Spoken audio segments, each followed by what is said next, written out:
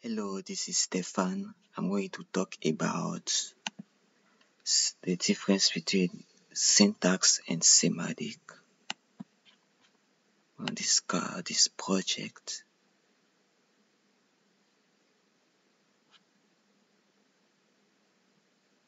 Syntax versus semantic. And how is the difference between each other? So first, I'm going to talk about what is syntax. Before I will talk about semantic. So the syntax is basically the structure of a sentence.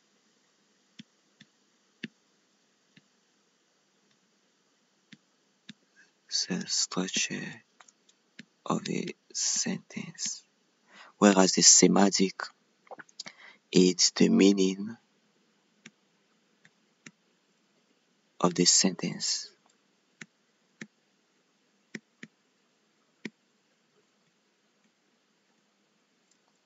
Meaning of the sentence. So like in an English language, for example, if we say like Tom eats breakfast, I'll just write the example. Like Tom will be the subject and eat will be the verb. And that's where the structure of the sentence comes in. Tom eats breakfast.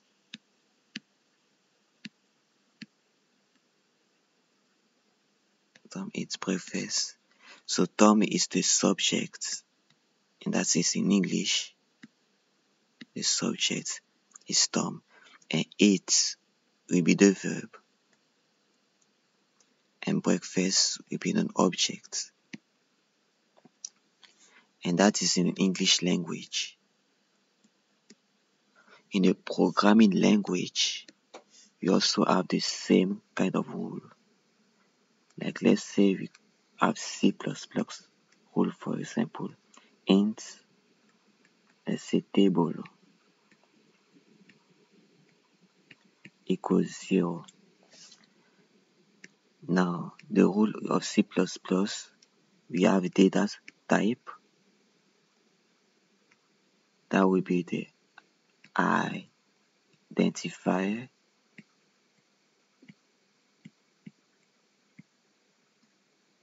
And that will be the value. So, we consider this a valid syntax.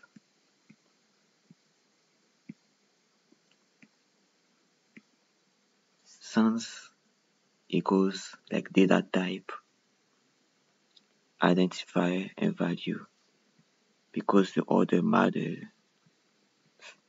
Just like in English, the order matters. We will never say eat Tom breakfast because that does not make sense. It does not obey the order. But this obey the order, which make it valid. Hence the valid syntax.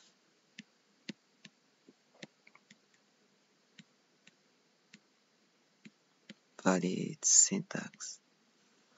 Now for the semantic syntax, let's say we have a different example, int float int orange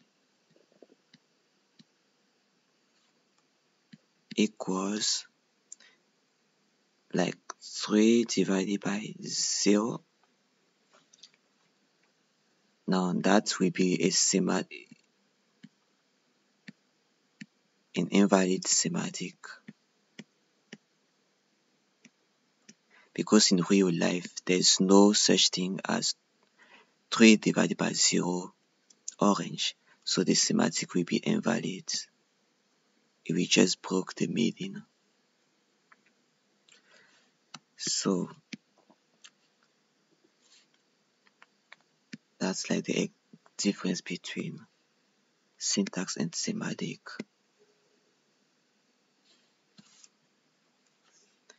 Because like here we talk about the meaning of the sentence here. And in order for the meaning to work, the structure has to work. So in a way, in order for the semantic to be valid,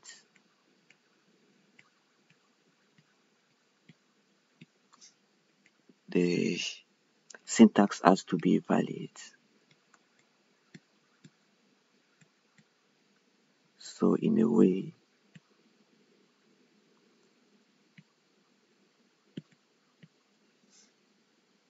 a valid syntax leads to a valid semantic. Because like in a sentence, whether it is C programming or English program, like okay, like let's say one example, like Rene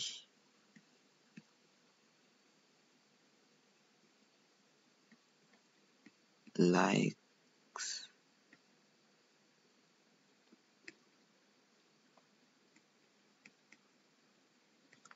cakes.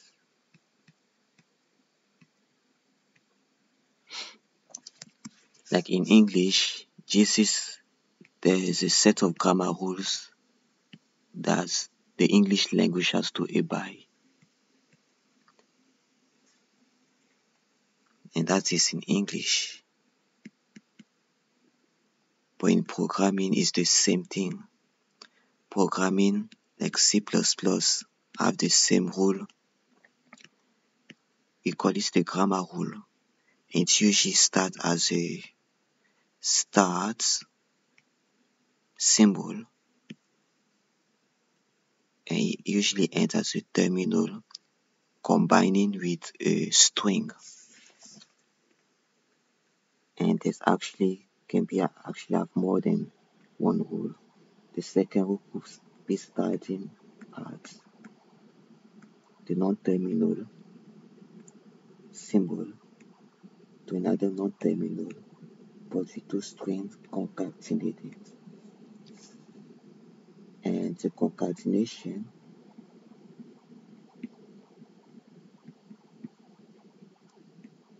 is just a combination between two strings. Like we have an example of concatenation, string concatenation.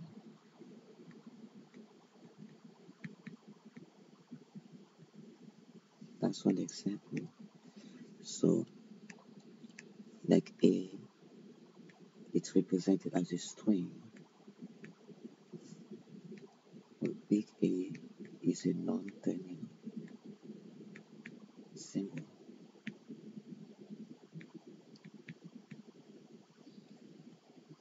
Whereas big S is a start terminal. Because that's the terminal it starts with. So we can have as many rules as we want, as long as it builds that it produces a string. Like this could be the next grammar rule production, and epsilon. This is called epsilons. It's epsilon.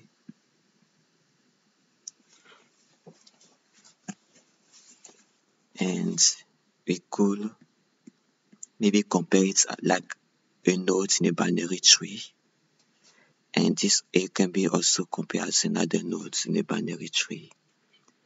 And big A could be a vertex. Like if I can create a binary tree.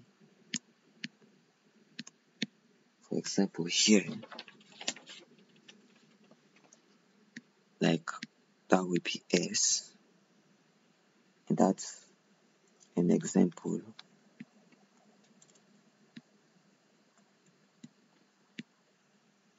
And this could be A,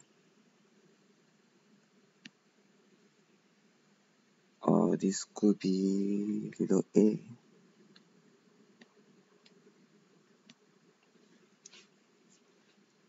And like that way it could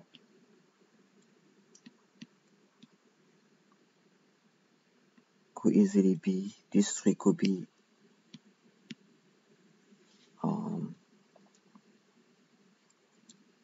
I call it tree here.